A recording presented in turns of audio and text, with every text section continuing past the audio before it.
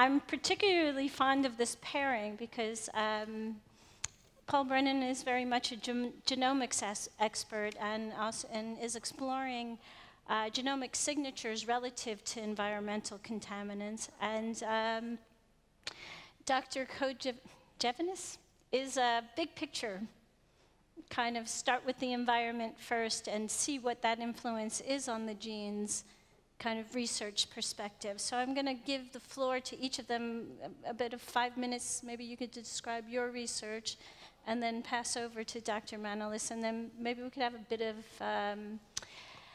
a discussion about how the two of these marry up to a very effective way to lead us forward in filling in the gaps of knowledge that we have, because we don't wholeheartedly understand how much these low-level toxicants in our environment influence our,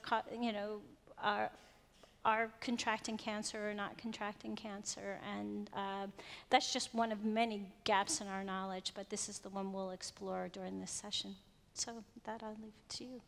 Thanks, Thanks, Barbara. So I'll start with a kind of a personal note, because I joined the International Agency for Research on Cancer about 20 years ago. Wow. And I joined to work in the environmental group at that time. And in fact, Manolis was the person who left, and because Manolis left, I had the opportunity to come here. So I've thanked him already a few times. But I did come to work on environmental causes of cancer, and I was working in that group for about 10 years, and then I took over the genetics section in the agency. And the reason why I wanted to work in genetics was the same reason I wanted to work in the environmental group, because I want to use genetics for prevention. It's not to find out targets for treatment or anything like this. It was to use genetics and genomics to identify causes of cancer, and also to identify how we can detect cancer early. And I guess one of the reasons, I mean, I think Beatrice and Catherine talked wonderfully about how we need to implement what we know. And I think Catherine shared a very nice slide there of the French situation of the major risk factors that we know. Although what we haven't really explored here is that there is still so much we don't know. There was a wonderful evaluation in the UK recently. There's an evaluation in France. I think it's typical of most European countries. Still about half of the cancer cases, the excess cancer cases that occur in a high-income country like most countries in Europe, we have no idea what the cause is. For some cancers, we have no idea what's causing them. One of the most common cancers is prostate cancer. We have no idea why it might be, why it will vary, say, 50-fold between, apart from, it's not screening, but between parts of Europe and, say, parts of Asia. We cannot explain this. There are cancers that are increasing, like lymphomas, like testicular cancer. We have no idea what this is. So obviously, to prevent cancer, we need to know what causes it. And so one of the aims of the program and of the work that I do with many other colleagues is to see how we can use genomics to identify new causes and also to detect cancers early. And I think, we do need to have that discussion because, as a community, and I think, the people involved in cancer prevention, it's a wonderful community, very, very dedicated people.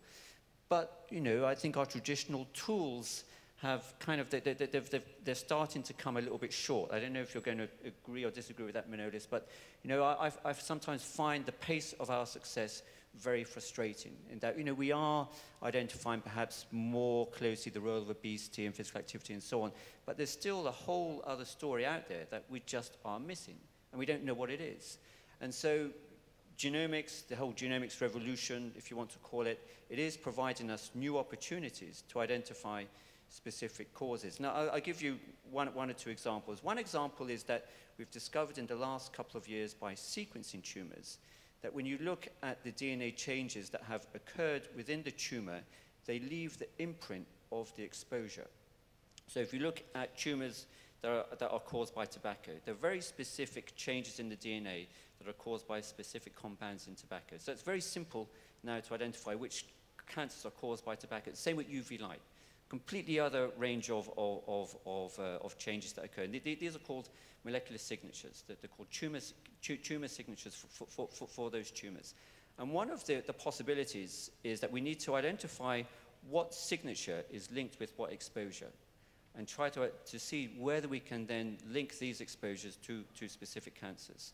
One example that we managed to produce from our own group that shows that this can work is that we helped lead a very large international sequencing project for renal cancers. It was funded, in fact, by the FP7 program. And a lot of the cases came from Central Europe. And when we looked in the tumors of these, I mean, the goal here was really to identify markers for treatment. But when we looked in the tumors, we found that for a subgroup, and predominantly for those cases that came from Romania, there was this signature that had been reported elsewhere in the world, in Asia, associated with aristolochic acid consumption, which in Asia is used in herbal remedies, which in the Balkan region is a contaminant that generally gets mixed in with wheat and gets into the food chain, etc. So this is one area, and that was completely by chance. But it shows that if you look in the tumors, you can pick up signatures that will pinpoint particular exposures. And I think that is the sort of new type of study that we need to see how we can do this. You know, and it's not one group that can do this, because you need to have cases from all over the world. You need to have biologists who are able to link up exposures with specific mutation patterns, etc. But I think that's the type of opportunity that we can try and use to try and understand what is happening for the half of those cancers that we can't explain.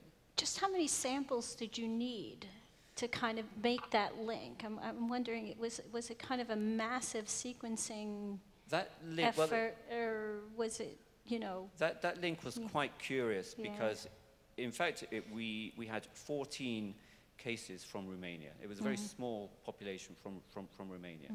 And it's just that we happen to have very good links in Bucharest, with hospitals in Bucharest, that we've managed to recruit those cases. But I would envisage that for other studies, if you want to try and identify mutation signatures that might be a lot more subtle. I mean, we've identified the obvious ones like tobacco and UV light and so on, but I imagine that many other carcinogens, they might leave mutation signatures that are a lot more subtle, in which case the numbers needed will be far larger. So that, in that case, the signature was so strong, it was obvious. Do you need a hint at what the carcinogen may need to is before you find the signature? Do you, or, no, well, there are toxicology programs that are underway in different parts of the world now that are trying to do, either in yeast or in mouse models or whatever, blast in these different forms of DNA with carcinogens to try to identify what the signatures are that they leave. So that is a whole area of work that is just opening up now. But at some point, what we will need is the large populations from different parts of Europe, different parts of the world, with those tumors collected in really the right way to be able to undertake this sort of study. But it's something that has to be done really on an international level. It's not something that can be done by one group. And it's, again, thinking of how we are going to really try and uncover this missing 50%. I think more and more it's, we have to work together. We have to use these different ideas. I mean, it is, again, this sort of project that, FP7, Horizon 2020 have been excellent at initiating, but, that's a small, relatively modest part of the overall cancer research budget, when you look at Europe as a whole. Thank you.